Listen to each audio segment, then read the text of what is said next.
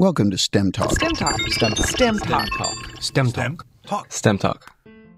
Welcome to STEM Talk, where we introduce you to fascinating people who passionately inhabit the scientific and technical frontiers of our society.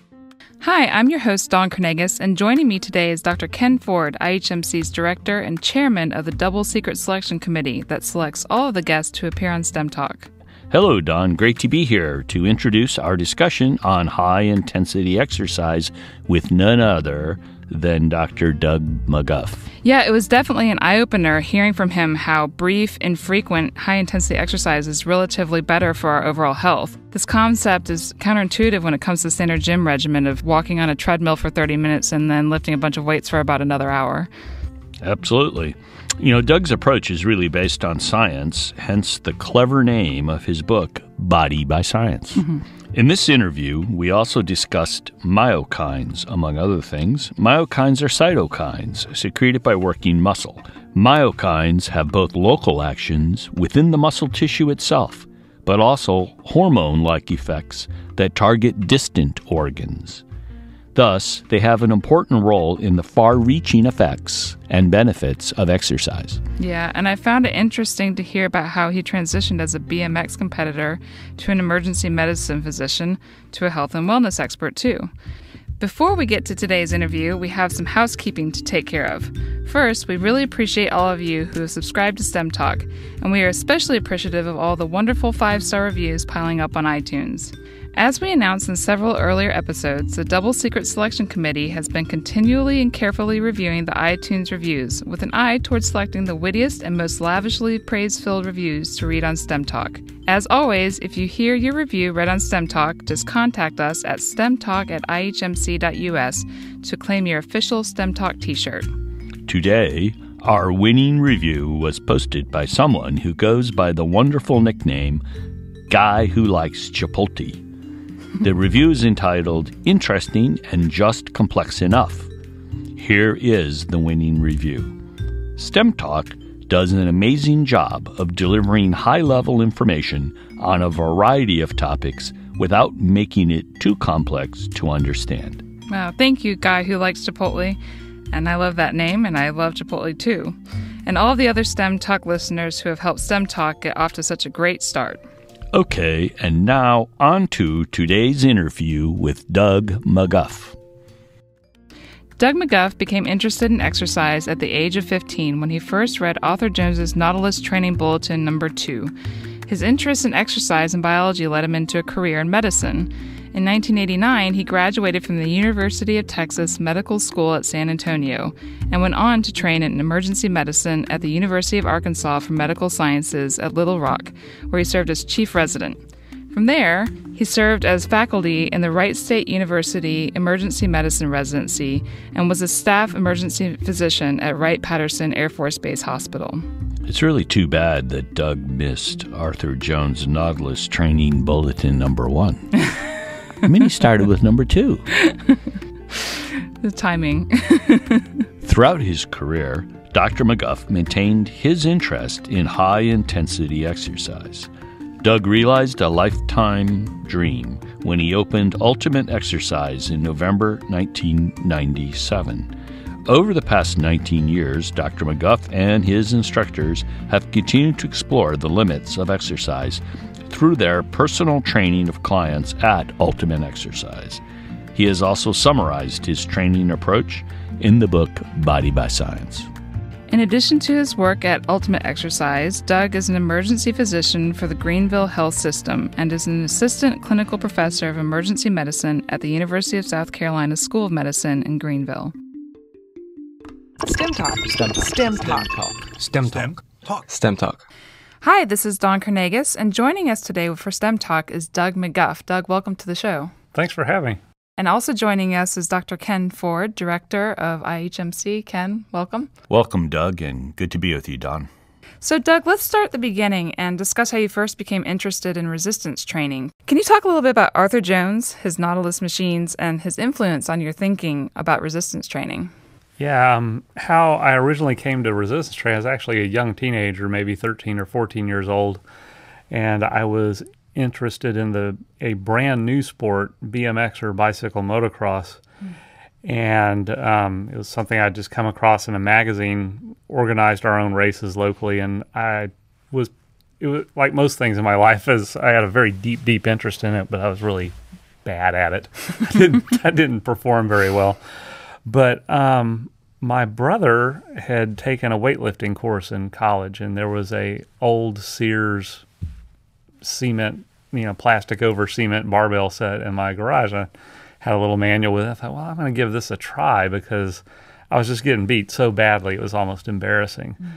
And at that time, the races were conducted just once a month. So over the course of a month, I just followed this manual and did some weight training in its simplest form.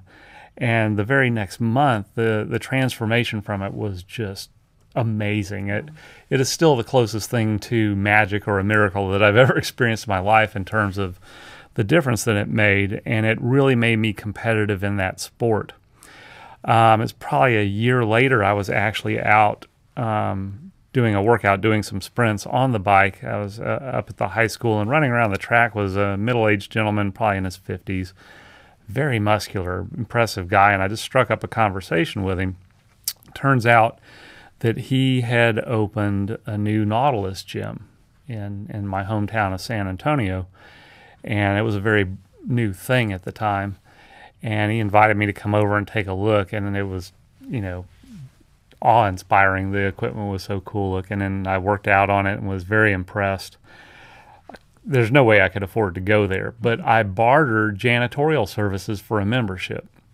And one weekend, I was doing every weekend I go in and clean up the place, clean his office. I was cleaning his office out, and there was this big yellow book or pamphlet sitting on his desk, and it said Nautilus Training Principles, Arthur Jones. So I picked it up and I was flipping through it, and he walks in the office, says, he goes, "You're interested in that, you can take it home." And they sent me several copies when I bought the equipment. Took it home, first book I ever read cover to cover in one sitting. And to say that changed the course of my life would be just a massive understatement. So that's how I came to know of Arthur Jones and have an interest in him. He was the inventor of the Nautilus equipment. He really championed the idea of high-intensity strength training, and championed the idea way back then that its effects went way beyond just strengthening muscle, that it had effects across the entire health spectrum. And it was really groundbreaking and well ahead of its time. Appropriately, we are recording this episode of STEM Talk at IHMC's Ocala, Florida location. Arthur Jones lived right here in Ocala at his rather amazing Jambalaya facility. I understand that we both share the experience of having visited him there. Yes. I was there in the early 1980s. Can you tell us about your visit? Yeah, I was actually in the military at the time. I had an Air Force scholarship for medical school, so after I completed my residency training in emergency medicine, I was in the Air Force at Wright-Patterson Air Force Base in Dayton, Ohio, and it was coming to the end of my commitment. I was en route to Orlando for a national meeting to try to find a civilian job, and I'd always wanted to meet Arthur, so I called him out of the blue, ended up speaking to Inga, who later became his wife, and arranged a meeting on the trip down where we would spend the day with him. And that was in summer of '94. I don't remember exactly what month, but we met him at Jumbo Lair. He took us on a tour of the MedX facility. It was an intense experience, to say the least. I mean, we came there. He had a whole little entourage of very threatening-looking men that would follow you around. I had a briefcase with me, and they were very upset and interested that I had the briefcase. And he actually had me drive his town car and chauffeur him to Gainesville to give a lecture at one of these MedX conferences. And he just lectured us ad nauseum in the car back and forth, and my wife was very enamored with him, and he with her. It was I was sort of superfluous on the trip. It was my lifetime goal to meet this guy, and he was too busy flirting with my wife to even bother with me, but it was still an incredible experience. Interesting place. Yeah, it was an amazing experience. But he talked to me and my wife and told us things that, we saw come to pass that he predicted, and it was prescient, some of the things that he told us that we would see in our lifetime that we have now seen. And are any of those just spring to mind and seem appropriate? no. Yeah, that was my fear. I mean, it's more on a socioeconomic Gotcha. I know experience. exactly. But, working in an emergency room, you kind of get a front row seat for everything that Arthur might predict about the future. Every once in a while, it's like, oh, yeah, that's what he was talking about. Yes. Right there. So, Doug, given your background in BMX spiking, like you talked about BMX racing, and your interest in resistance training, it seems like you would have gone into something like sports medicine or orthopedics. So what led you into emergency medicine? Well, when I say that reading the Nautilus training bulletins was life-changing, it really was. And I guess I would have to say why I went the route that I did rather than going into orthopedics, physical medicine, and rehab or something of that nature probably really was because of Arthur, because he gave me enough intellectual understanding of exercise to realize that a lot of what I would be taught in those residencies would be wrong. And to survive it, I would either have to choke it down or be changed in a way that I did not want to be changed, because I knew from my interactions with Arthur that a lot of the notions of exercise and rehabilitation that were being promulgated by those specialties were in fact wrong. I was fortunate enough in my medical school training to have actually done a rotation in emergency medicine. And the reason I went that pathway is because it's rare to find something in life, especially for me. I talked about BMX and being so bad at, but it was rare for me to find something that I felt like I had intrinsic talent in, but I felt like I functioned really well in that environment, and that's where I should go. And I rationalized it in my head that in this specialty, I'll be able to take care of people when they fall down and get hurt, but then I can have this other interest where I try to keep that from happening in the first place. I kind of had that fantasy in my head. To some extent, that's panned out, but that was the rationale at the time. That's great. You mentioned BMX a couple times. I understand that you were recently elected to the BMX Hall of Fame. Yeah, it's actually the congrats. Texas BMX Hall of Fame, and that was just, I was one of the early pioneers in the sport that built one of the first tracks in the area. And then I did very well in the 70s and 80s, and then came back to racing in the late 90s, won a state championship during that period of time in the Masters class, and then also, because of my involvement in exercise, trained some world champion professional level BMX racer. So all those things kind of got me the nod for that. So it seems well-deserved. Maybe. He's too humble. I'm just a geek that they couldn't ignore any longer, I guess. Well, congratulations. Well, That's thanks. great. That's cool. It's amazing. I was telling Ken earlier that it seems like a silly thing. It's something you did when you were a teenager, but how much meaning it has to you at 54 was way beyond my expectations. It actually did mean a lot to me. Yeah, absolutely. That's really cool. So you were talking about the tie between emergency medicine and some of the things that you were learning from exercise and that your background in resistance training and what you were learning through your reading during that time. So in some quarters, there's this push for treating exercise and nutrition as medicine. Do you think more emphasis should be placed on the concept of exercise is medicine? Absolutely. The problem with that currently, and for someone that's not in medicine, it's hard to understand. But right now, a practicing physician is so busy with the chronically sick and massively debilitated that it's really the gap, the chasm between day-to-day life and actually thinking about the medical applications of something in terms of prevention is such a wide chasm, it's hard to imagine. But I really would love the day to come when the commercial says, ask your doctor if diet and exercise are right for you, instead of, whatever pill of the day. Right. But it not only is medicine, it is the medicine. It never fails. It's what works. And so, yes, very much I would like to see that come to pass. And I would like to feel that before my life's over, I might have some tiny contribution to that. Yeah. So you've made the comment about the fact that we are meant to live with a high level of physiologic headroom. Yes. What do you mean by that?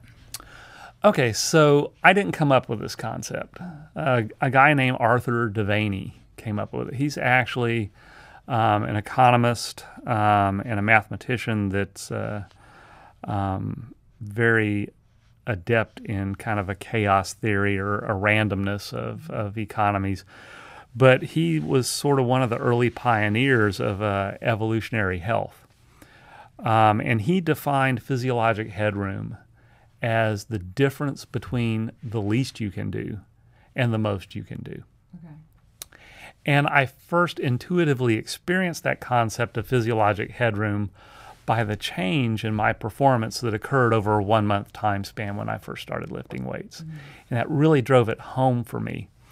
So physiologic headroom is achieved in our evolutionary past just by the way that we had to live. The stimulus of the hard physical work we had to do produced the adaptation of a high physiologic headroom. Mm-hmm. But in our modern times, that is all too easy to achieve if you understand how to apply a stimulus to achieve it. Mm-hmm. But more importantly, that high physiologic headroom, the stimulus-response relationship that creates that is intact throughout our entire lifespan. So at any point, if you apply the appropriate stimulus, you can get the adaptive response of high physiologic headroom, and that can be maintained over a lifespan. And that produces what I call area under the curve. Mm-hmm. So if you have a high physiologic headroom over a long lifespan, your performance area under that curve is massive. And that's how we really have evolved to live. And instead, our modern life ways have created a circumstance where starting in the late teens, early 20s, there starts to be a decline that is gradual that by the late 20s becomes precipitous. Mm. So the better part of our lives in terms of our functional ability are much less than what they should be in terms of that area under the curve concept. That's really interesting. So do you think that high-intensity interval training is the best choice of exercise for aging populations, since evidence suggests that it can augment skeletal muscle as well as confer cardiovascular benefits? Do you think that would probably be the best approach for the aging population? Well, according to the current literature, that answer is yes. Mm-hmm. And the reason, in my point of view, that the answer is yes is because the intensity is high. The stimulus intensity is high. That is, that kind of activity is going to produce a fairly rapid and deep level of muscular fatigue. That is the stimulus that drives the adaptation to be stronger in all the metabolic adaptations. So the literature that's looked into high-intensity interval training has said, yeah, this is what produces those adaptations that actually reverse these biomarkers of aging.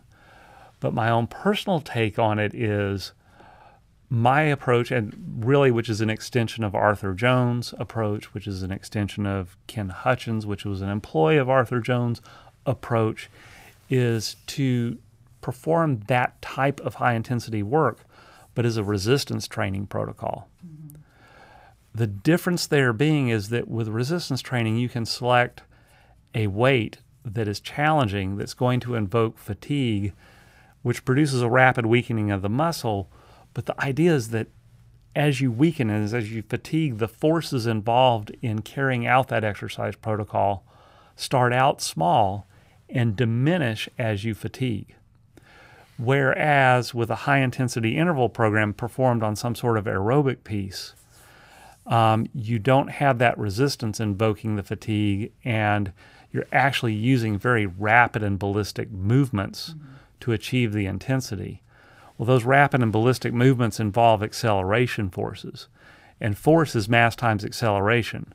So for an elderly person that's trying to regain their physiologic headroom, that protocol can actually expose them to some danger in terms of injury that, in my opinion, isn't necessary if you use a better protocol like what I advocate.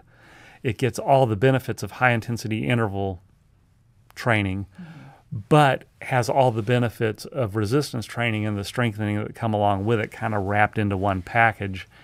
And it actually, the harder it gets, the safer it becomes. And it's a really neat way of getting around the intensity force problem. So let's talk about your book, Body by Science, and you elaborate on this training protocol called the super slow, which involves lifting and lowering the weights very slowly. Can you describe the origins of this technique and enumerate why you see this as an advantage as far as training protocol goes? Yeah, and to be clear, anything that I've written about in that book, along with my co-author, John Little, was not anything that we invented or came up with. So the concept of super slow training actually germinated out of Nautilus in the early 1980s, 1981, 1983 timeframe, when Arthur Jones commissioned an osteoporosis research project that was being conducted at the University of Florida, Gainesville. And two of his employees, husband and wife, Brenda and Ken Hutchins, were tasked with running the research protocol. The tricky thing was these were women with fairly advanced osteoporosis, so they're going to be very injury prone.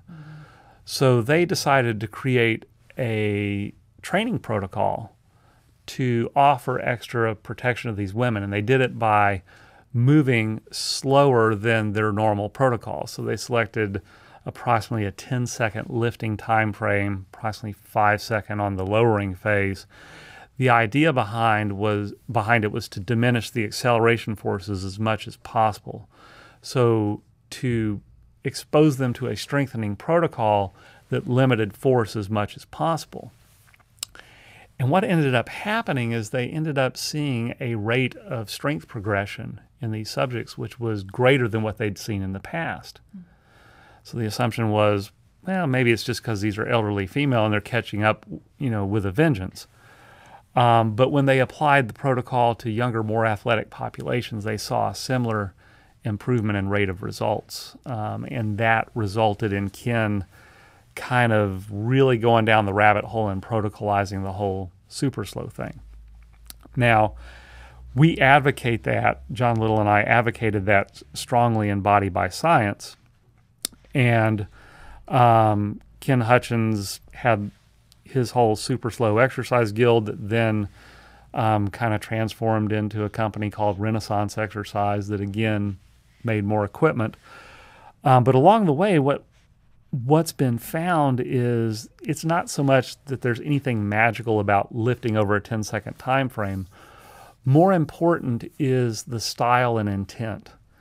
And what we have found is that if your intention is not just to make the heaviest weight go up and down for as long as possible, but if your intent is instead to as effectively and deeply fatigue the musculature as you can, what we found is that if you initiate the start of a set of weightlifting with as gradual of an upload of force as possible, and then you just try to lift and lower with high effort, during that initial phase, depriving yourself of initiating any momentum really allows the speed to express itself organically. And that can vary depending upon equipment. It can vary depending upon the individual and their own neurological efficiency. So in one person, the cadence may express itself as 8 seconds up, 8 seconds down. Another person might be 13 and 13. Another person may be as fast as 4-4. But the more important idea is to have a gradual upload and then have the intent of fatiguing the muscle as deeply and quickly as possible and letting the speed of movement express itself organically. But when you do that, on average, you'll find over a population, it's about a 10-second cadence is what ends up expressing itself. but from individual to individual, it may vary, and it may vary in an individual at different times over a lifetime. So.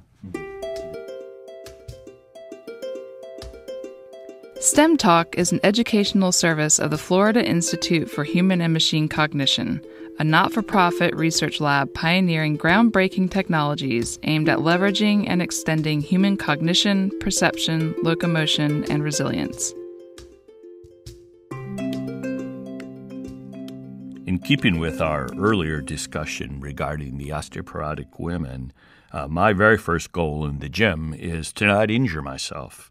It would seem that super slow is a very safe resistance training modality for almost anyone, including quite senior trainees. You've worked with a lot of people with super slow. What has your experience been in this regard?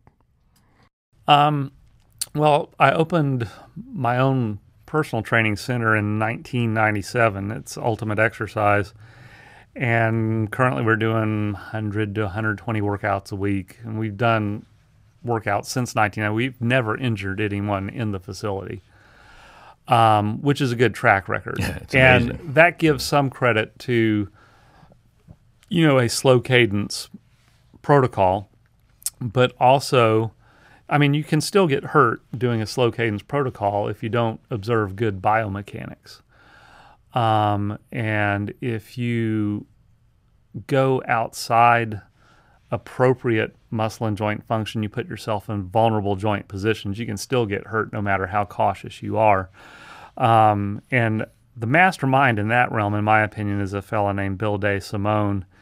If your listeners ever want to just hit Google and put in his name or the term moment arm exercise or congruent exercise, there's a little treasure trove of YouTube videos that are very good about, no matter what cadence you select to train at, about how to use biomechanics in a way where you're not going to hurt yourself. But I agree with your point, and you don't really appreciate that point unless you ever have injured yourself in the gym.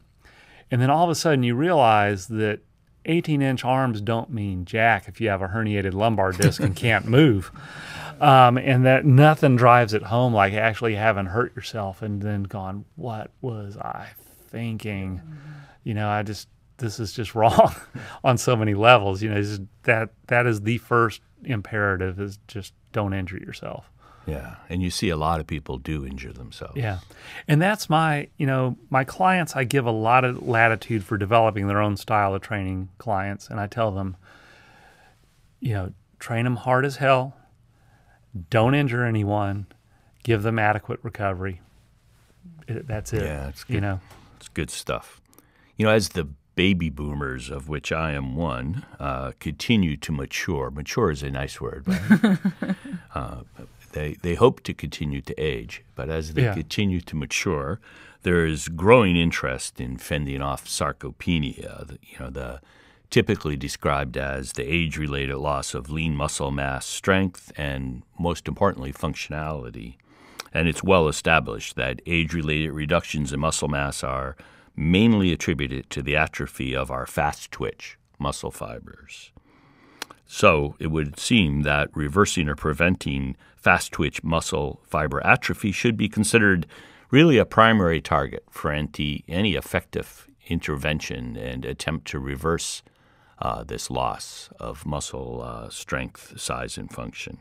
Can you talk a little bit about your super slow protocol in the context of preventing and reversing sarcopenia? Sure. I guess the first thing to mention about it before even embarking upon training protocol is when we talk about sarcopenia, the population has it in their head that this is a natural consequence of aging. And it's not. Sarcopenia is a natural consequence of aging with our modern Western lifestyle injected into the equation. If you look at hunter-gatherers, that age-related muscle loss does not happen in hunter-gatherer societies where high-effort physical activity is preserved across a lifespan. So it's not a natural state that we're combating with artificial protocol. Having said that, that doesn't mean that modern technology cannot be exploited to leverage those evolutionary adaptations. And I think that's where the kind of training protocol that we talk about in Body by Science and elsewhere comes into play. Is you're correct.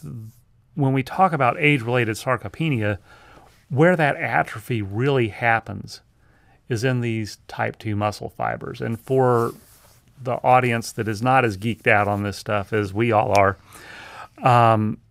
you basically, when you recruit muscle to do work, that happens in an orderly and sequential fashion. You start with lower order muscle groups that are made up of smaller packets of muscle fibers that produce low levels of force but have higher levels of endurance.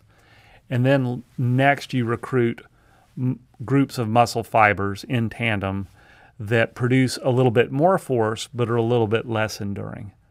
And then finally, when the effort's really high, you recruit these higher order motor units, these type 2 and 2B fibers that you discuss, and they produce a lot of force output, but they fatigue very quickly, and their recovery characteristics are a little bit more fragile.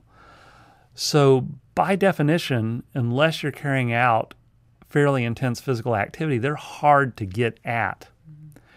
But when you do get at them, you can get at them one of two ways. You can get at them by doing something that is a very sudden, forceful, high output of effort, like trying to deadlift 300 pounds or trying to throw a very heavy stone a far distance or shot put or whatever.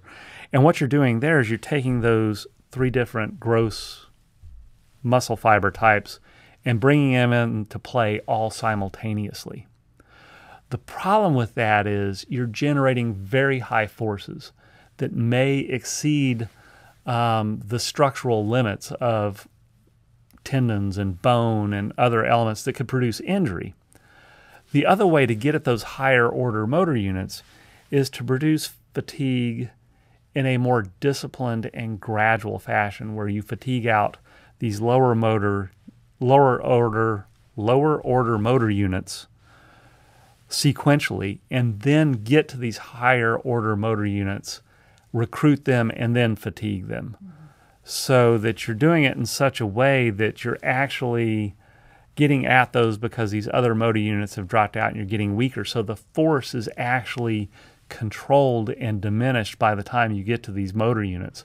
But the idea is you want to stimulate those and keep those awake. An elderly person doesn't lose balance because they're stiff and arthritic.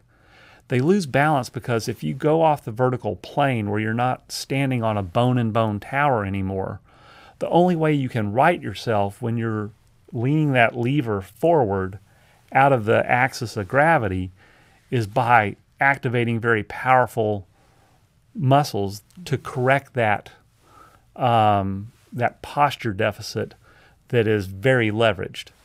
And that requires these higher order motor units. So elderly people fall because when they get off that vertical axis, they don't have those fast twitch 2B fibers to like yank them back into corrective posture. And that's why they go down like a tree in the forest. Our robot has that problem too. Yeah.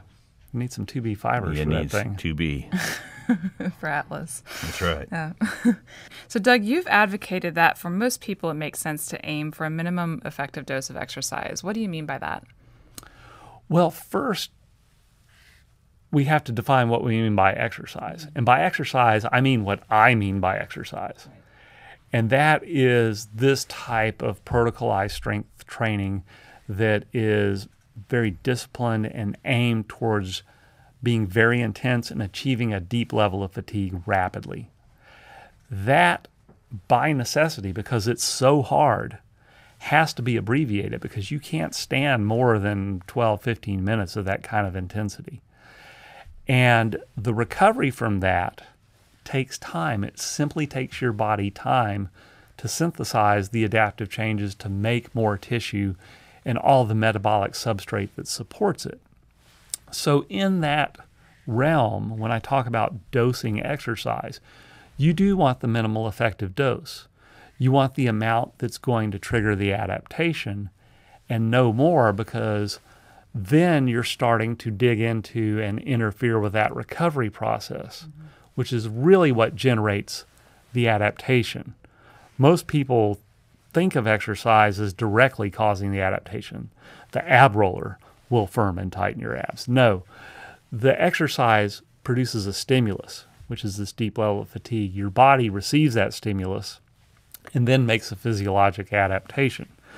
So in that realm, yes, I advocate the minimal effective dose. Where that becomes controversial with people is they conflate exercise to mean not just that, but going for a walk or playing tennis or taking a jiu-jitsu class or fill in the blank. So I make a very clean distinction between exercise, which is what I say it is, and activity. Right. And activity, while a lot of people categorize that as exercise, it's not what I mean by exercise. As a matter of fact, what we find in our clients over time, because I used to really advocate between workouts just rest and do nothing but rest, because I was trying to augment that recovery situation. What we found universally was that failed miserably. Our clients went crazy. They were so active. Something about waking up their musculature also woke up this active genotype. They became incredibly active. They took up sports. They took up sports that they abandoned when they were in their youth, and became very, very active. And that seems to be the case across the board, is that once you create this physiologic headroom, you want to use it. It's like having a Ferrari and being restricted to a school zone. It just doesn't work. You don't want to sit at a desk anymore. Those activity levels really do go up. Yeah. And now I start to realize that that's not a bad thing. That does not interfere with recovery. That is actually a physiologic and biologic expression of, yes, you have achieved the goal of triggering this, adequate physiologic headroom. Well, super slow protocol is one set to failure, and failure is such an interesting and perhaps unfortunate word there. But in the context of super slow, could you explain your definition of what exercising to muscle failure is and what it implies? Well, you're correct. And Arthur Jones really coined the term muscular failure.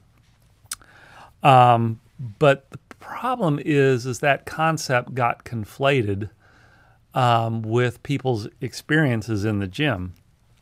And in grossest terms, muscular failure means that you're lifting and lowering the weight, and you get to a point where, for some reason, the force that you can generate with the muscles can no longer overcome the force of the weight, and movement stops. You're trying as hard as you can to move the weight, but the weight won't go, and that's muscular failure, or that is failure. The problem with that is failure in and of itself does not necessarily define the adequate stimulus. The stimulus is actually generating in a short period of time, a meaningful depth of fatigue or a reduction in your starting level of strength. So if you pin a heavy weight on a bench press movement, you may reach muscular failure on the third or fourth repetition, because when your shoulder and your elbow joint reach 90 degrees, the force output through that moment arm is so minimal that you can't get over that sticking point, and you fail. You've reached failure.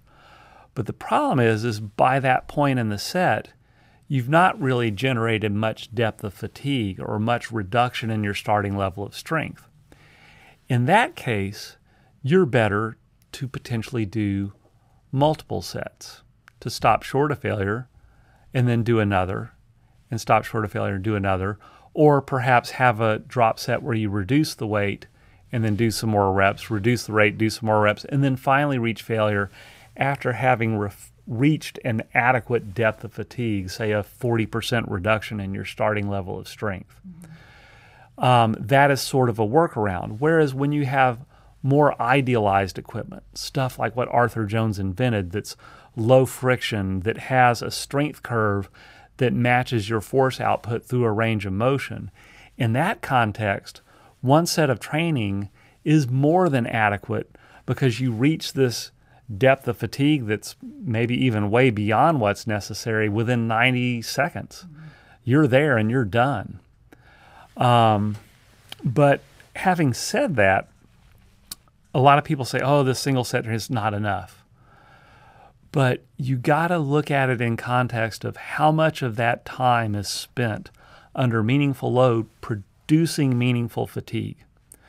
So if you go into Gold's Gym and you take a stopwatch and you watch your average bro train down there, and he goes to the dumbbell rack, picks up a set of dumbbells and does some flies. You click start when he starts his movement.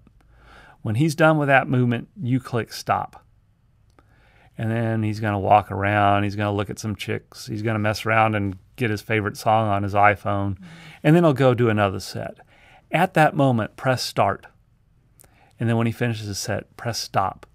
And then you get his accumulated time under meaningful load for the entire workout. And you tally that all up. And in most cases, that will be less meaningful time under load than what my clients get in a workout that lasted 15 minutes. The thing is, you're just exploiting the technology to get meaningful time under load, to get after what really is the stimulus, which is this deep level of fatigue. The super slow protocol, as described in your book, is performed exclusively on machines, and folks often wonder how this transfers to what is sometimes called real-world functional movements and basic movement patterns, such as squats, hinge, push-pull, carry, that sort of thing. Would you chat about that a little? Yeah, it's difficult for me to respond to those kind of questions because when people talk about functional movement and movement patterns, I find that they're fairly ill-defined. So in the absence of a specific definition of what they're talking about, it's hard to answer to it. But I think that human movement in terms of a functional sense in these natural movement planes that you described are inherent to our physiology and our anatomy. What is necessary for those to express themselves in, and I'm going to put this in air quotes for people listening, real-world applications, is that you have to have a motor that's able to drive the movements of that appendage. And that's where I answer that the type of strengthening that we're going after through this protocol creates the functional strength that expresses itself through the mechanism of our anatomy and physiology. So the notion that you have to recreate those functional movement patterns in the gym under load for those functional movement patterns to be expressed out of the gym, I think is a little bit of a false construct. Some of those natural movement patterns, when done under load, are very joint incongruent. You may be out of scapulohumeral timing at your shoulder joint, and under load, you're going to be begging for a rotator cuff tear or a slap injury, and once you've done that, all functionality goes out the window. I would rather load the musculature under safe muscle and joint planes, get that deep level of fatigue that's going to serve as a stimulus to make for a strengthening adaptation, and then with that strength, when you go out and do whatever real-world functional movements you're doing, you're going to be better able to do those. And some of what's done in the gym to me just strikes me as begging for injuries. I mean, and not really functional per se. A lot of the Olympic lifts. Oh, yeah, for reps. For reps. I mean, Olympic lifting is a sport. It was meant to be done in a completely fresh state to demonstrate a complex skill at maximal output. Do that as a fatiguing protocol. In a joint incongruent position, as you get fatigued and sloppy, you're begging to get injured. I mean, seals in the wild are very functional animals. Now, you can take a seal, put it in the circus, and teach it how to balance a ball on its nose, But that doesn't make it a better seal than the one that lives in the wild and has no idea how to balance a ball on its nose. So, confusing sport and exercise Yes. is a dangerous confusion. correct. That's a really good point. So we talked about resistance training as being key to the maintenance of type 2 muscle fibers. So what about things like long, low-intensity jogging, kind of long, slow jogging, or something like watching TV on the elliptical machine at the gym? This would seem counterproductive for older folks who are interested in maintaining fast-twitch muscle. What do you think about that? Yeah, in the context of if you're telling an old person you need to exercise in order to get at these fast-twitch muscle fibers. And then the problem is the people that make these recommendations for the elderly to exercise then turn around and act as if they're made of porcelain and tell them to go, stand in a swimming pool and do this little protocol or, just stay on the elliptical because it's low force. They don't understand how to invoke high intensity and low force at the same time to get at them. That's the problem. And it's not to say that those kind of activities don't have value. They do. Just being physically active at a low level of intensity is part of our evolutionary biological background. And if that has to be invoked artificially, then so be it. But what I found is if you get at those 2B type fibers like we talked about earlier, that kind of background activity level at a low level expresses itself organically and automatically. The problem with doing that as an exercise protocol with the intent of producing an adaptation to get at these higher order motor units is that it doesn't work. And not only that, it doesn't work with a vengeance. Because what you're doing is you're carrying out a type of long-term low-intensity activity that says the adaptation then becomes this animal is carrying out chronic low-level activity. Right. So the marginal utility of carrying around any extra muscle mass in terms of type 2B fibers becomes interpreted as a negative thing. You're carrying around extra baggage for no reason. That can actually serve as a stimulus to lose type 2B muscle fibers rather than to gain them. You see that in marathoners. Yes, that's why marathon and ultra endurance athletes look cachectic, because they delivered a biological stimulus to their organism that says these type 2B fibers are unnecessary for this activity. We need to get rid of them. Well, in the long term, what you've done then is you have jettisoned one of the largest glucose reservoirs in your body, and you have therefore undermined your insulin sensitivity and therefore kind of thrown gasoline on the fire of chronic inflammation, and you produce a situation where you accelerate this sarcopenic disease expression rather than slow it down. That's really interesting. You set off a whole cascade of effects and Right. get yourself in the hole. So a lot of us travel constantly, and we're in hotels and other locations that have little to no equipment, and certainly nothing ideal for the type of training that you're talking about. So do you have any suggestions on how these folks might gain many of the benefits that you've described when they're on the road? Yeah, the thing is that particularly for us exercise geeks that have really gotten into resistance training or weights, is we've gotten the notion that weights are a necessary part of the equation here, and they really aren't. I can, through a protocol called infometrics or time static contraction, provide an intensity of workout that exceeds what I can experience with weights. You could do it in a hotel room easily.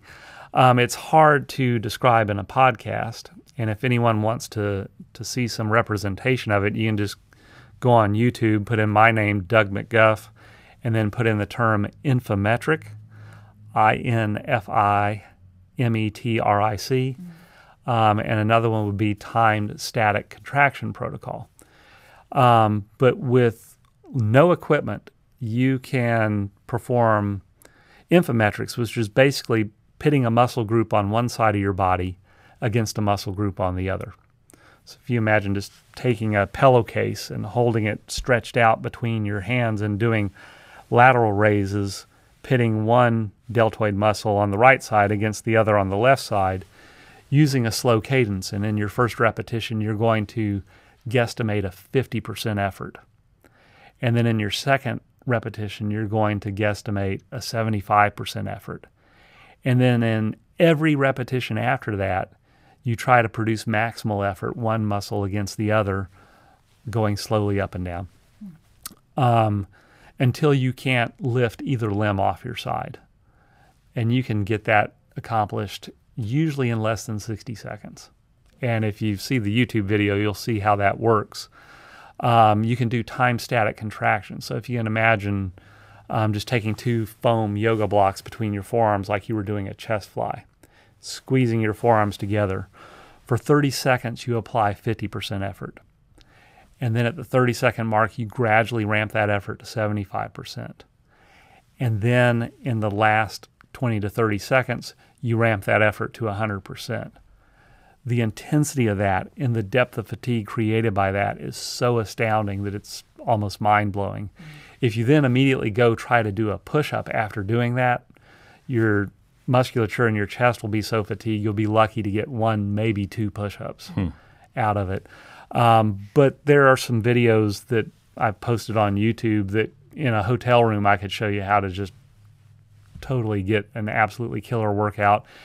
On days when I can't get to the gym, I do not fret about it because I know I can do something like this, and it more than serves as a stopgap for that sort of thing. Very interesting. Yeah. Blood flow restriction training, such as Katsu, increases localized IGF-1 levels and sensitivity via accumulation of metabolites, particularly lactate and hydrogen ions.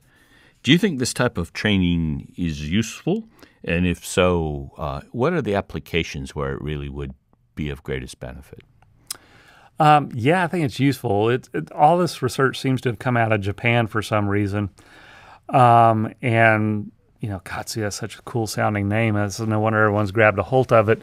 But the idea behind the research was that by applying restriction to a limb that you're training, so if you look at putting a tourniquet on the upper aspect of the arm while you're doing exercise for bicep, tricep, or forearm, what they found is that they could get equal hypertrophy and strength adaptations using a much lighter weight.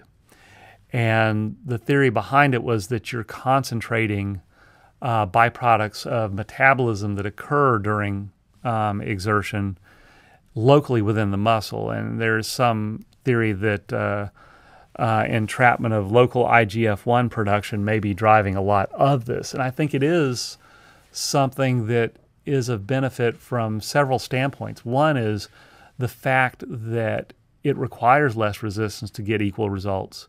That increases your safety margin. It also increases a margin for extremely strong people. As you get much stronger, when you have to use a weight on a particular piece of equipment, it gets a lot harder to arrest the reactionary forces of using that weight to stay in alignment on the machine and everything. It becomes problematic. You can literally become too strong for the mechanics of the equipment. This allows you to get around that. Where it becomes problematic is, you know, when you're training your trunk, there's not really a good way to do that. But there's been some research that's run in tandem with this that shows that when you use slower cadence protocol, that creates a high degree of sustained muscular tension that produces vascular congestion within the trained musculature that traps metabolites in the same way that tourniqueting does. So these slower cadence strength training programs, I think, incorporate that aspect of a training protocol into the training protocol itself. So that's exploited in slower cadence training. And it doesn't have to be like you're going 10 seconds up, 10 seconds down. But if the tension's high, such that the load is continuous, I don't care if you're doing 2 seconds up, 2 seconds down, if you're expressing it in a way where the muscle's under continuous tension, that you're not resting in lockout or getting a respite, that continuous tension makes intramuscular pressure higher than venous partial pressure, and that therefore traps blood in the working muscle, has the same effect. So it's kind of built in. Yeah, I on a personal note, have had good results using Katsu, and I think for the reasons you mentioned. And sometimes when your joints are sore, and it allows you to use maybe 20% of the normal load. And also when you're on the road, it's nice, because the hotels typically have very limited selection of weights. You go in the gym and the dumbbells end at 15 pounds or something. They're blue and pink. Yeah. So there's literature showing that electrical muscle stimulation training improves exercise tolerance and strength in healthy elderly subjects and also in younger populations.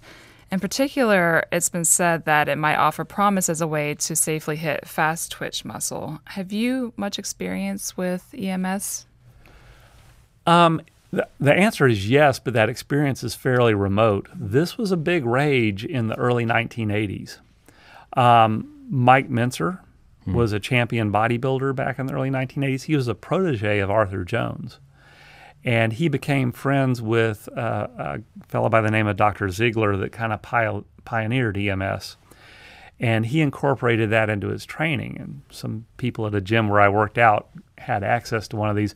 And we would actually use it not only as just a standalone, but as a mechanism of augmenting contraction at the end of the set to really push the fatigue out, push how far and how deep we could inroad.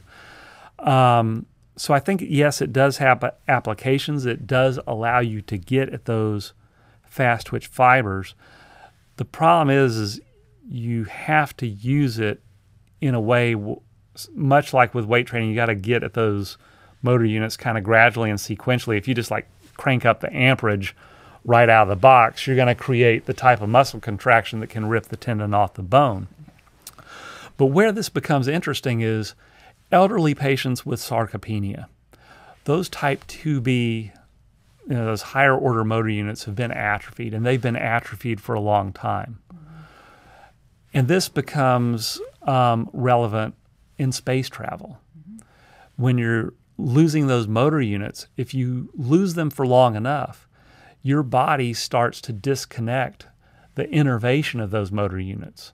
The neuromotor end plate decomposes in a way or stops functioning in a way that you no longer have the central nervous system connection to that motor unit to start it firing in the first place. So a lot of times when we bring on elderly clients that are significantly deconditioned, what we'll find is in terms of high intensity exertion, they just can't seem to go there, again in air quotes since we're on the podcast. And I think it's because they have sort of deconstructed this neuromotor connection to these higher order motor units. Where I see EMS being useful as a therapeutic modality is early on being able to activate those type 2B motor units towards the end of a set. So when they reach fatigue, that's not fatigue like a younger person that still has that connection intact. So you could invoke EMS at the end of a set to sort of wake back up those type 2 motor units. And once they wake back up, then we find what follows suit is the innervation of those motor units wakes up as well. So I think it can be used as a stopgap measure to rehabilitate innervation of those higher order motor units so that you can kind of expedite them moving along in a strengthening protocol.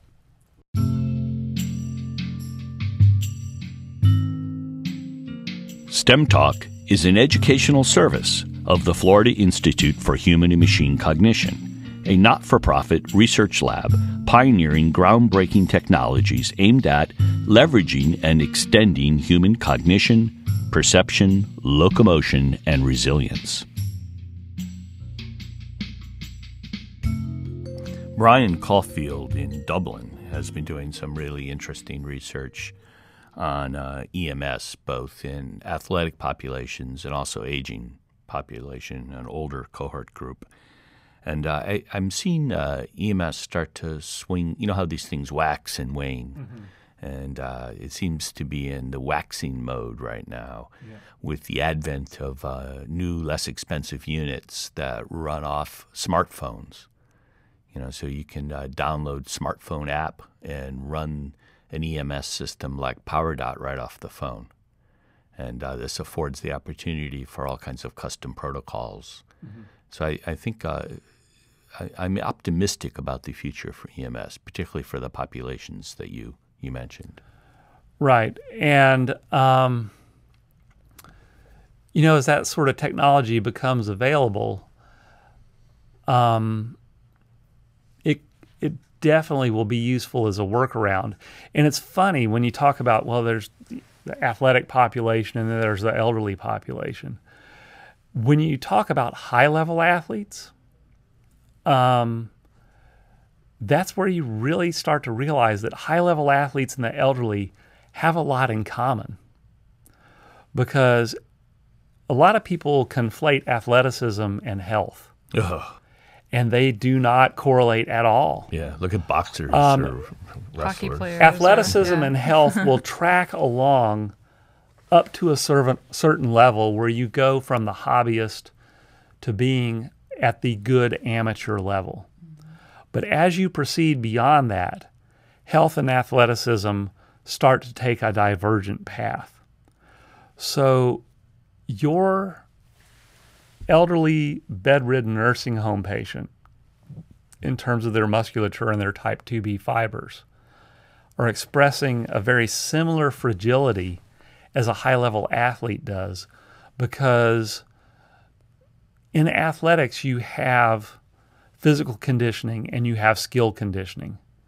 And most athletes, by the very nature of their sport, have a very difficult time separating those two activities from each other.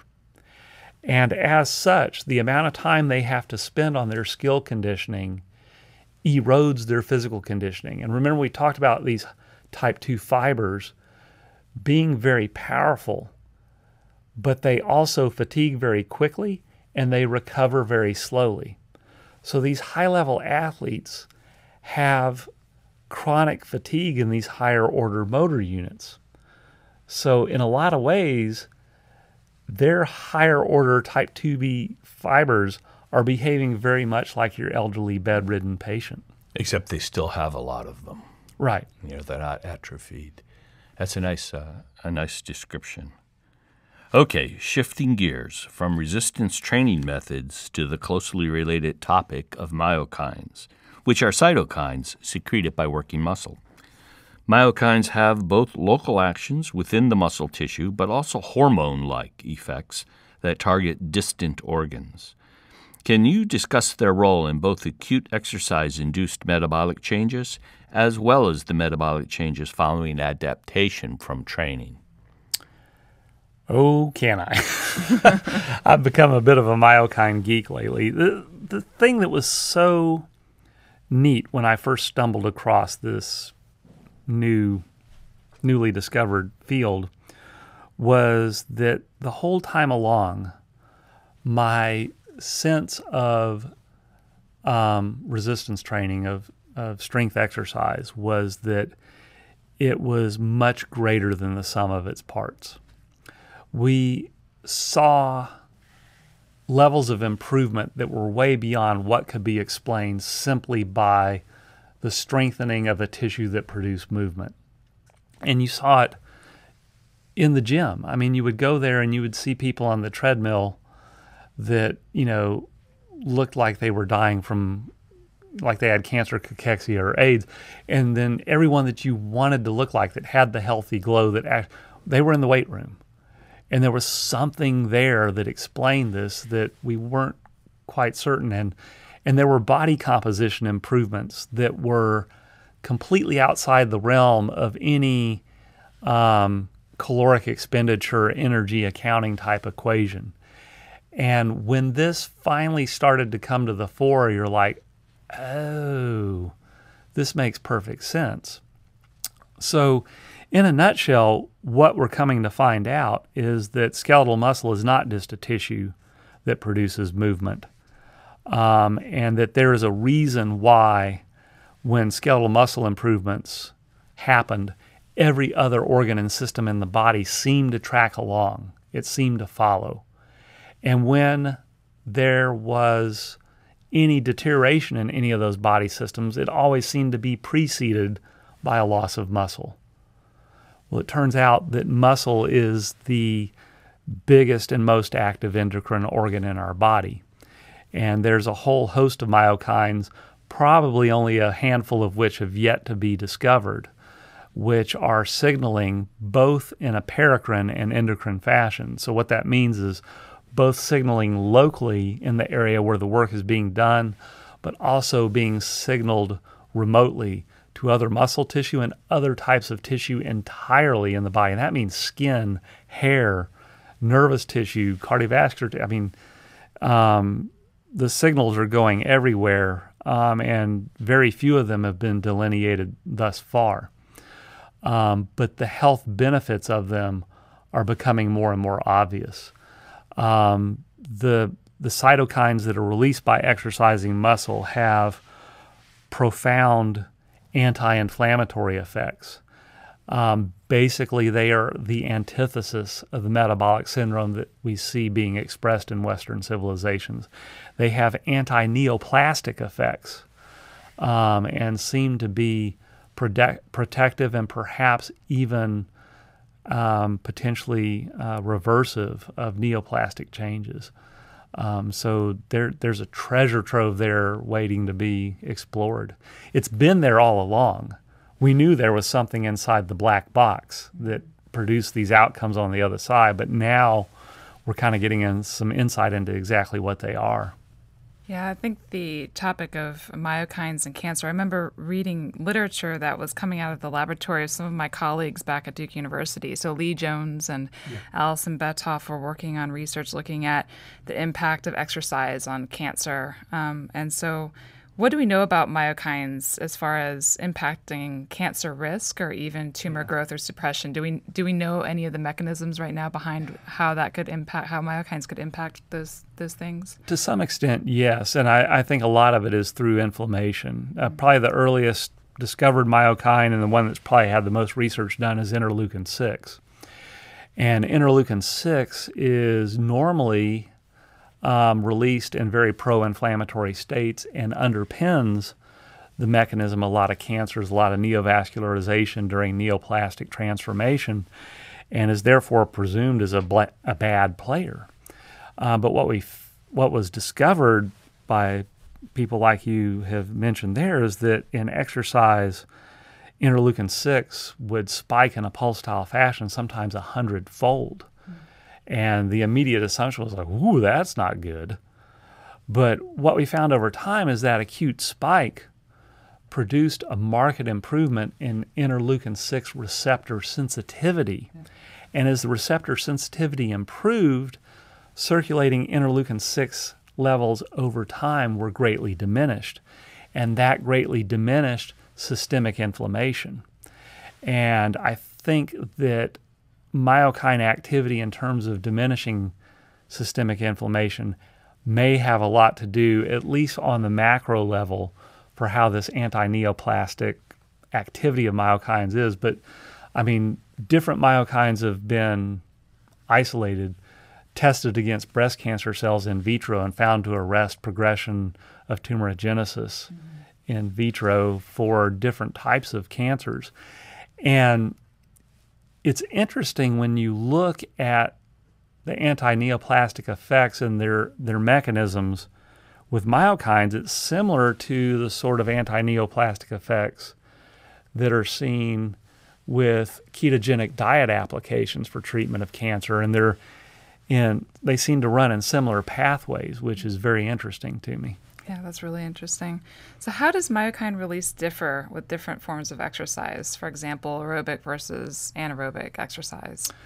Yeah, and, I can't tell you in specific terms like, this one, interleukin-8 and interleukin-6. Right.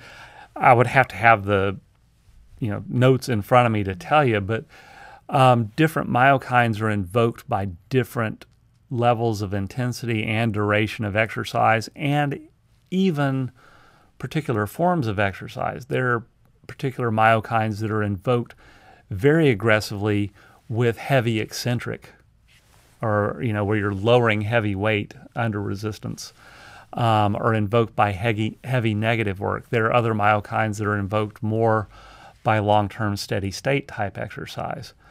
All of them seem to have differing effects and differing effects that are valuable. So that goes to say that there's not one specific exercise protocol that's going to invoke them all maximally in the best way possible.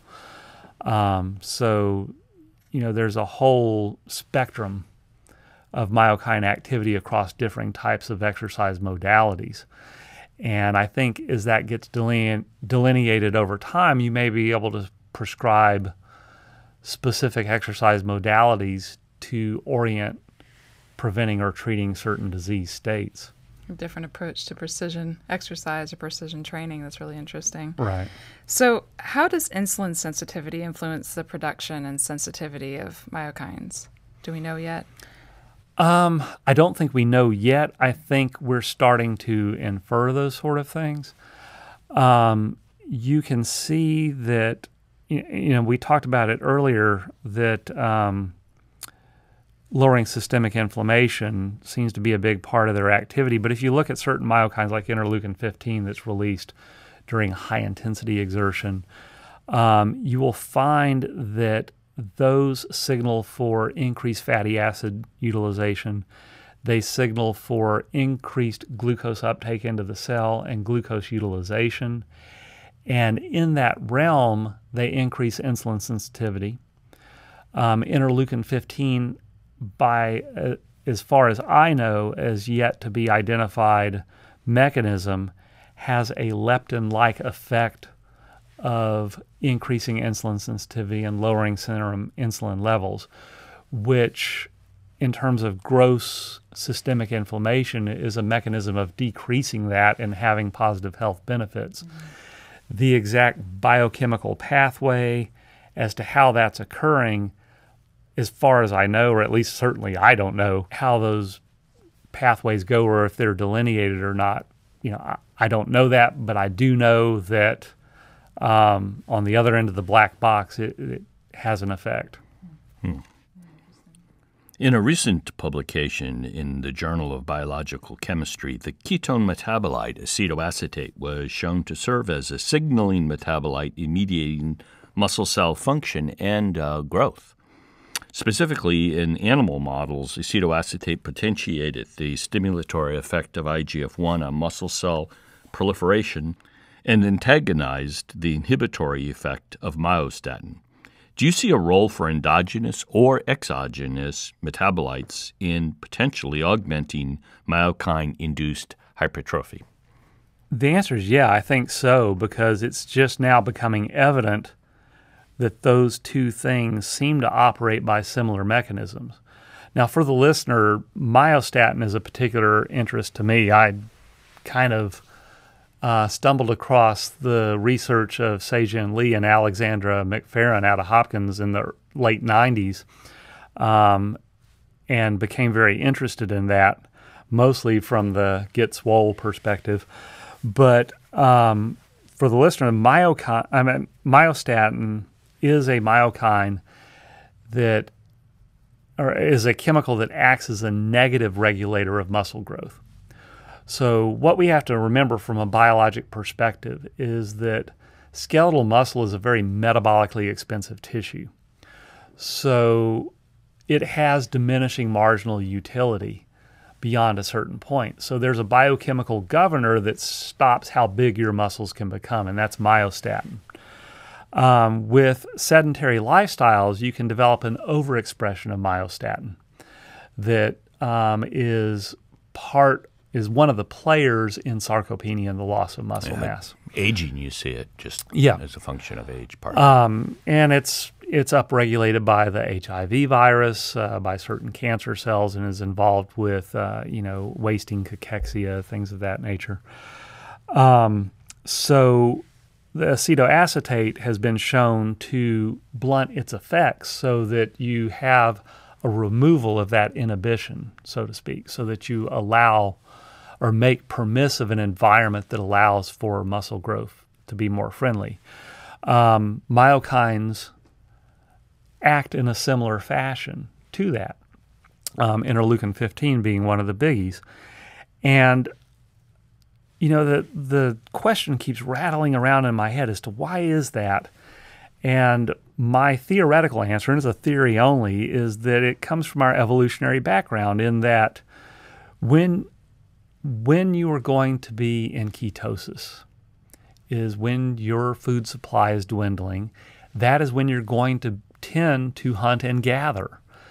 Well, in an evolutionary sense, and in most hunter-gatherer civilizations, highest levels of physical output and highest intensity physical activity occurs during hunting and gathering activities. So it seems natural to me from an evolutionary standpoint that ketosis and high-level muscular activity that results in a deep level of fatigue would tend to occur and run in tandem. Therefore, in my head, I think those two things probably are running on parallel tracks biochemically, so to speak.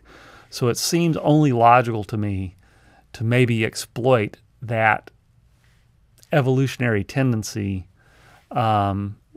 when trying to produce a protocol that's going to result in hypertrophy. Yeah, I think it's quite wonderful that both myokines and ketone bodies inhibit myostatin to some degree, right, even to a mild degree, yeah, when pharma has spent 20 years looking for a safe, effective myostatin inhibitor.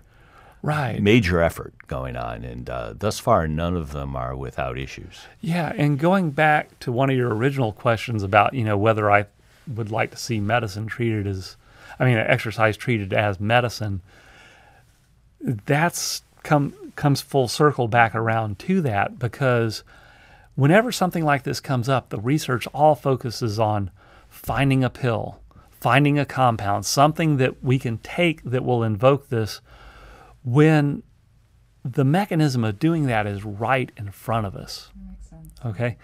Out of USC, there's a guy named Simon Maloff that published in PLOS One, 2007, an article that basically just said, strength training reverses aging in elderly subjects. Done. That was it. I'm like, huh. Yeah, so I'm always trolling PubMed and stuff like that, which is frankly torture because, you know, you got to kiss a lot of frogs to meet the prince when you're doing that.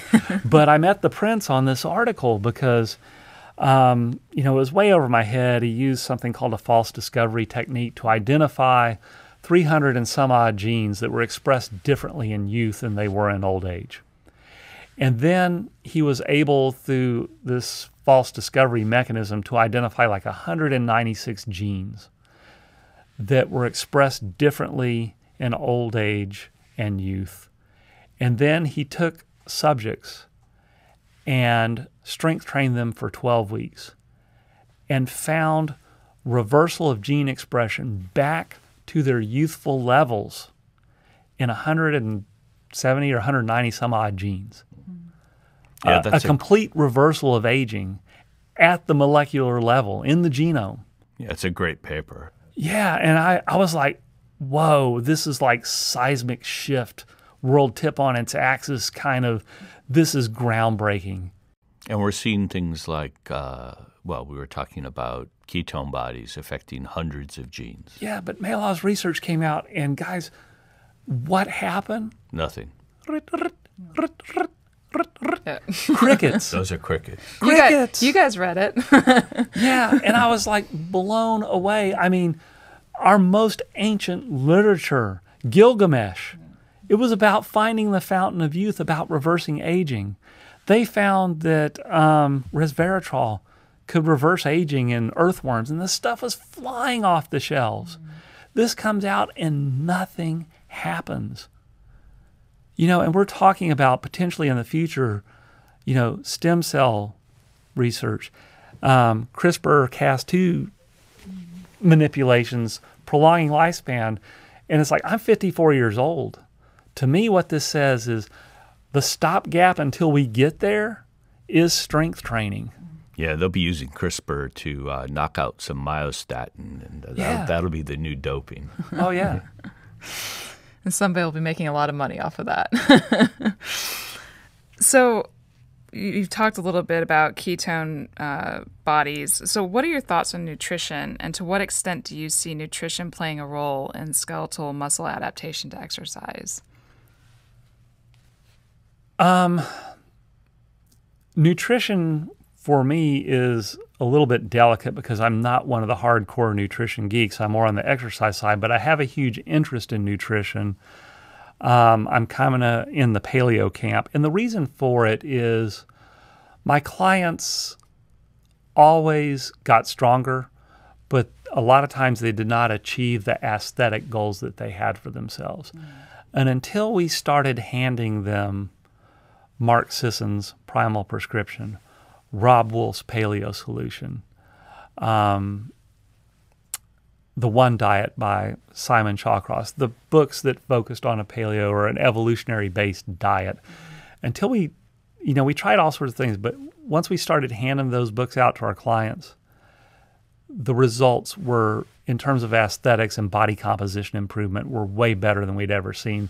And what became very evident to me is that you can never exercise your way out of a bad diet, period. And I think that because of that, it is an essential and necessary permissive component to having any sort of results. For me, diet is a very simple heuristic that I like to follow, and I like to think of diet as a straight line between the sun and the human body. So you can get out in the sun, you convert vitamin D, probably a host of other nutrients we don't even know about that just directly act upon us. Or the sun acts on plants that photosynthesize. We eat those plants. We eat the animals that ate those plants. We eat the animals that eat the animals that eat the plants. And as long as you stay on that straight line, you're good. When you start deviating off that line into things that are synthesized and industrialized food, the human health crisis in America probably has a lot more to do with the federal government mandating that ethanol be 10% of our gasoline supply than anything. Because that economic signal disruption has driven and distorted our agriculture so grossly that now we have this huge refined carbohydrate problem, omega-6, omega-3 imbalance, all these signal disruptions that have occurred simply by going off of that straight line. And that's how I think of nutrition. I was looking just recently for nothing related to STEM Talk, but I was looking with a friend at photographs of his life, and there were pictures from World War II, and right before the war, during the war, and after the war, and there were pictures of families and a classroom of kids. Yeah. All very lean. Yeah. And what a complete transformation. Yeah. And it's particularly evident here in the States. And I think it's because there's so much processing. The grains that we do eat, we refine them, we strip the nutrients out, and then we add them back in through fortification. I think a fortification process creates a signal disruption that undermines the act of leptin and appetite control. I gave a lecture in Dresden, Germany this time last year, and it was given in a museum hall for physical culture over there. And there was a group of school children touring through there while I was there, and I took a cell phone picture of these kids, and I texted it to my wife, and I'm like, look at this. This is an elementary school class in Germany. And I didn't tell her anything else. I just texted her the picture. She texted back. She goes, not one fat kid. Yeah, it's a huge change. It's amazing. Just little things like that make a huge difference, and it's signal disruption that's doing it. The rest of the world is catching up. Yeah, they are, with a vengeance and fast. I've been spending time in the UAE, and boy, they have a big problem. Yeah. A growing problem. Yeah, and the sad thing is the later you get introduced, in an evolutionary sense, the further along you go without these signal disruptions, when they finally do get introduced to you, they are much more disruptive than if you come from a gene line that's had a century to adapt to it. That's why, you see Pima Indians getting morbidly obese, or the American Eskimos, when they get exposed to a Western diet, just blow up. Probably just don't know how to handle. Right, because they don't have the even 100 years makes a difference in your ability to adapt to that kind of disruption, Yeah. So stepping away from nutrition and diet, what's your opinion on engaging optimal planes of movement during an exercise session in regards to mobility and neural stimulation? Well, optimal planes of movement define differently for neuromotor systems and your nervous system and the representation of proprioception in your central nervous system. Those define differently than they do when you're conducting a strengthening protocol. Mm-hmm. When you're conducting a strengthening protocol, you have to load with resistance in a plane that is safe, that follows muscle and joint function in a way that's not going to put you in vulnerable joint positions. So there are joint positions that from a neuromotor and coordination proprioceptive standpoint are very important and necessary. But I would not ever put a subject under load in one of those positions. For instance, a very, arm overhead behind your back, like you see with an Olympic lift or a snatch or something like that, not a fan of, because you're well out of scapulohumeral timing. Mm-hmm. You've closed the gap between the rotator cuff and the roof of the acromion bone over the shoulder joint, so you're scrubbing all those tendons through there when you're doing that. So you cannot conflate important movement patterns with important movement patterns when exercising under load, or you're going to get hurt. Mm-hmm. So I think the more important thing is to engage the musculature under meaningful load that causes continuous exposure and deep fatigue, but do it in a way that's joint neutral and is not going to injure you. Once you've done that, the musculature has been strengthened throughout its full range of motion. The musculature is, the motor units that you're training are spread throughout the muscle in a homogeneous fashion. They're everywhere. One motor unit may represent 100 fibers, but one of those fibers may be in the left upper quadrant of your bicep and the other in the right lower quadrant of your bicep. So they're distributed homogeneously. So the fact that you weren't in a particular joint position when you strengthen the muscle doesn't mean that it's not going to be functional in that joint position when you need to use it. So train with safety in mind, and then once you become stronger, that strength can be manifest in all the meaningful positions that are appropriate for CNS proprioception. But don't conflate the two, because if you do, you're likely to get hurt. Set yourself up for injury. Yeah, correct, that makes sense. Correct.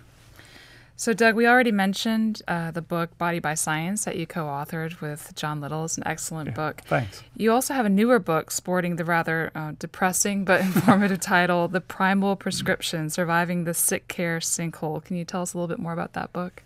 Yeah, that Mark Sisson actually approached me asking me to come in on that project.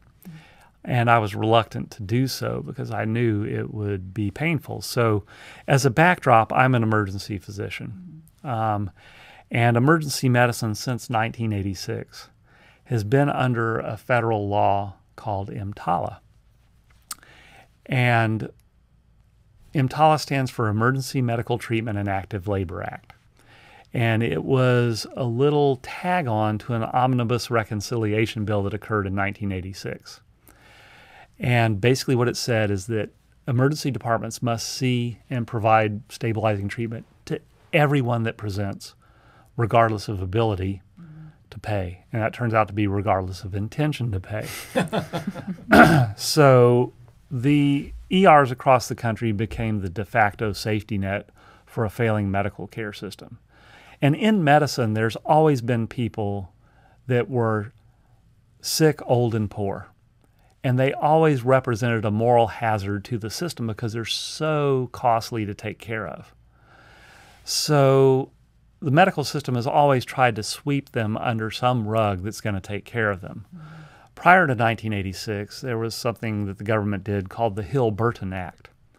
And what the Hill-Burton Act did was it provided funding to rural hospitals, teaching hospitals, and county charity hospitals in exchange for this is where the indigent go. But that law had a tenure to it that lasted approximately 40 years. So EMTALA was advertised as a law that came to be because, private hospitals were dumping indigent patients onto the university hospitals. But it kind of ignored the fact that that was the deal. You got federal funding in exchange for, you're the place that takes care of indigent people. Right. But eventually that load reached critical mass where even they were starting to scream. And the Hill-Burton law was running out by 1986. Most places that were chartered under Hill-Burton with a 40-year tenure, those crows were coming to roost in 1986. It was over. So, that Senator Kim was actually heard on the floor say, we need a crisis. Mm-hmm.